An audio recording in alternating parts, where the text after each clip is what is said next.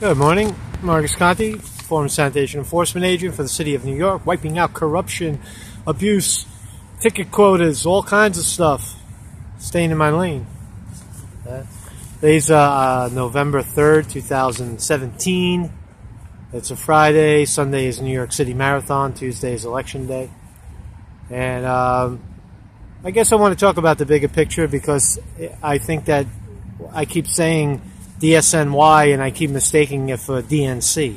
You know, like it seems that the corruption is interchangeable at the Democratic level, and you saw, I mean, for example, Donna, Brazile, right?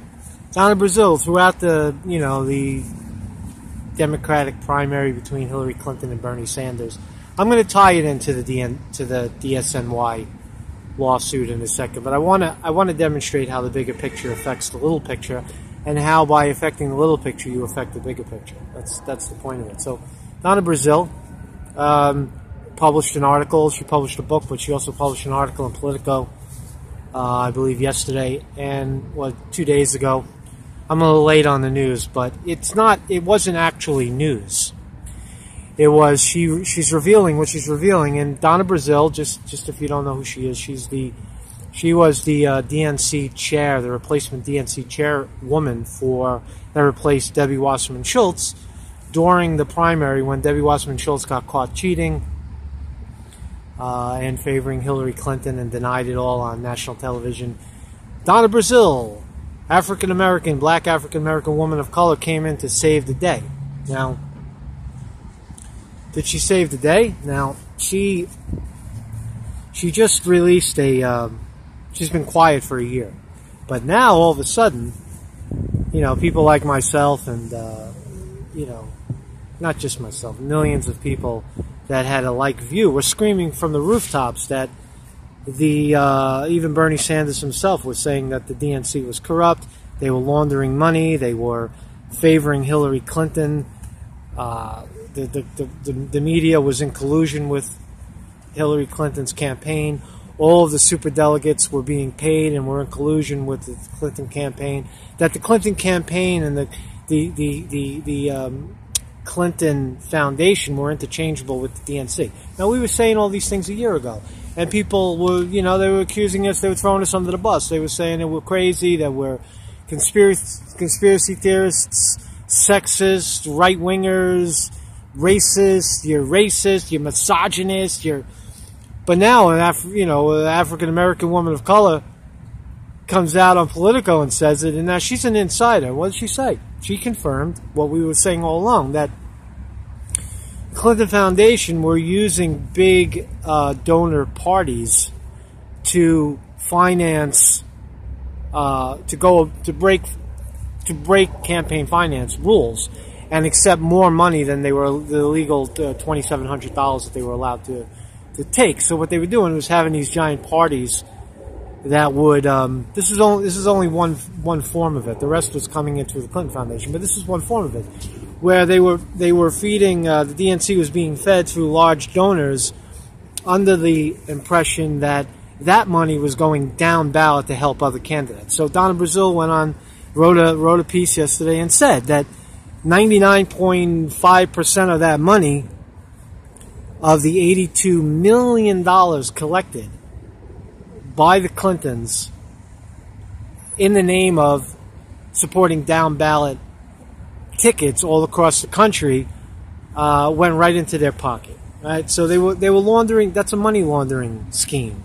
That's illegal. It breaks all kinds of finance, campaign finance laws. Pow, caught. So, but now, what's the consequence? What's the consequence? We were saying it a year ago. Bernie Sanders' campaign manager, came right out and said it. They were saying it on national television. CNN ignored it. MSNBC ignored it. Rachel Maddow and the like, they all ignored it. So, here's the difference, though. Donna Brazile was being paid handsomely, right? All the consultants that were paid to shut the hell up, shut your goddamn mouth and do as you're told, they were being paid handsomely, and here the tie-in is, DSNY employees that, being paid to shut the hell up, shut your goddamn mouth, right? Are you being paid for your silence? So, what's your story? Why why are you still quiet? On the corruption. For me, they lied. They lied about the DSNY lied about the ticket quota, right? They lied about the ticket quota. And why is that important? It's important because DSNY, in my case, said that I wasn't doing the work, right? And what is the work? The work is to write tickets, and I was able to satisfy that work. It's show up, have good, time and leave, don't be late. I was never late, right? Zero. I was never late. It's ironic, but I was never late. And maybe absent 2-3 times, but I always used my time and documented my sickness and lateness and all that, any of that, right? So on the two main, things in the job title, which is show up and then write 10 tickets, I was outstanding, but according to DSNY, I didn't do my job. So that's why the ticket quote is important to prove, and it has been proven. We have Ortega in his own words saying it. We have the Burke emails. So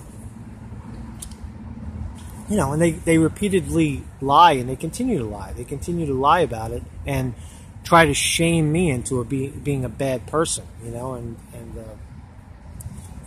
I a bad person? No, I'm a guy who refused to give into a bullshit system. And fought back and held my ground, and nothing has changed, and I'm the person of integrity. They're crooked in the worst way. So I don't know. That's all I wanted to say is that do I have a ticket? The title of this is Conte uses daily video quota to defeat DSNY at their own game. Damn right. Damn right. Do I have a video quota? I don't know. Do I have a video quota? I don't know. I keep pumping them out.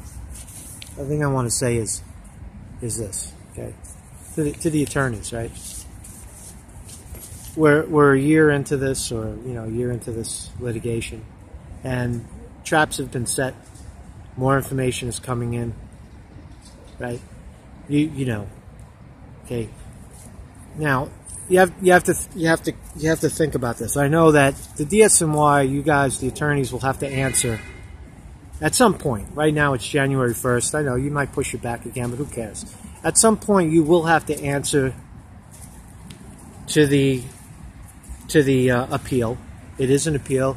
Anyone, I urge people to read it. I don't see many people really commenting on the content of that, but it's down below. The full.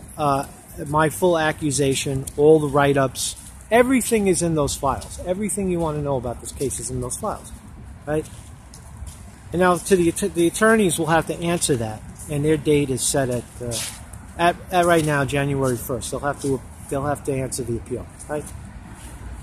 And in that appeal, right, people keep asking me, Conte, why are you holding back on these recordings? Why are you holding back on evidence? Because it's clear that they're lying, right? That's what attorneys are paid to do. They have that degree of separation where the DSNY sits in a little room and they concoct this stupid bullshit bunch of lies, right? And then they say, okay, well, that's our story, right? It's not the truth. What I'm telling you is the truth. They're just telling you the bullshit that contradicts the truth, right? So when their attorneys, the reason that I'm holding back is that when their attorneys finally respond, they're gonna lie, because they're looking at these videos, they're looking at the evidence presented. But I keep telling you all along that there's more. Now, one of the things is the 206 book. That's very critical. So the supervisors inside, make some copies, get it to me. Get copies of that 206 book and send it to me. Right now, I may already have some. Right, I may already have some. You don't know what I have. So what I don't want you to do is I want you to just admit the wrong, and you won't force me to do that. Right? That's my point. That's my point. I'm only going to release stuff if you lie. Right? If you keep trying to paint me as the bad guy rather than the person of integrity that just simply stood up for himself. If you keep doing that and you try to bury this case and you try to, prevent me from restitution for harm done, from receiving restitution for harm done, this is what I have to do, right? And it's, again, it's not going to stop. I'm leaving it ambiguous for that reason, because that's all I have, right? I'm just one guy right now. I'm one guy out in the park, right? And you have an army of 2,000 lawyers, and this is the reason why I have to do what I have to do and the way I have to do it, right? You don't know what my resources are. It's very likely you'll never find out. But the fact is that you're gonna have to respond, right? You're gonna have to respond, and you could stipulate at any point. I suggest you do that, because again, I'm getting hit with all you people are leaking like crazy. They're leaking like crazy, right? So, do the right thing, do the right thing. Peace out.